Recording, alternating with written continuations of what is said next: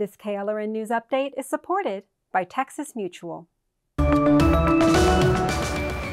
A potential class action lawsuit has been filed against Generations Federal Credit Union over a data breach in December. About 18,000 people were affected. The complaint accuses the credit union of failing to provide adequate security to prevent a cyber attack. The Fair Oaks Ranch police chief has been placed on paid administrative leave pending the outcome of an investigation. Tim Mooring is accused of intimidating officers and providing prescription Adderall pills to officers at a party.